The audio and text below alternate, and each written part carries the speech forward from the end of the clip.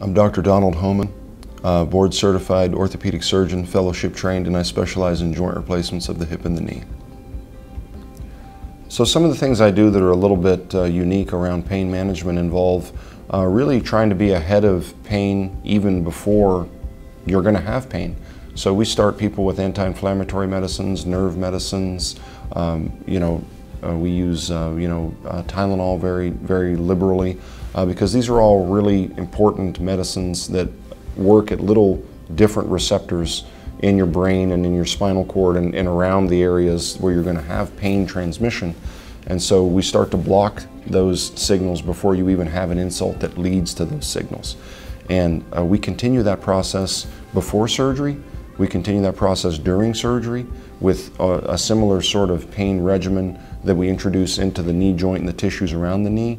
And then we continue that process after surgery. And I mentioned earlier some of the anesthesiologists that I work with. They're really skilled at doing a lot of these nerve blocks that have really made a big difference in my knee replacement patients. And this has really led to excellent pain control for 3-4 days after surgery. Oftentimes we're able to leave a catheter in place that can continue to trickle pain medicine into the area of the nerve innervation from part of the knee, and people have done really quite well.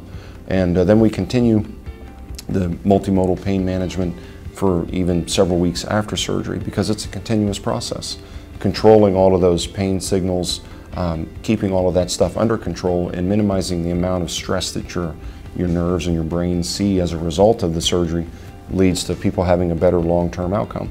And so they're able to rehab more effectively and more efficiently when they've got their anti-inflammatory and their nerve medicine and their pain control.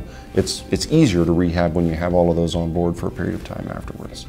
We have had patients who have successfully gone through the process and have not required any narcotic pain medicines. So, their only real painkiller has been Tylenol after surgery. So it's not uncommon for me to have people who go through the process and don't take any of their narcotic pain medicines. They say, I just manage my pain with Tylenol. That's all I ever needed. So it works really quite well.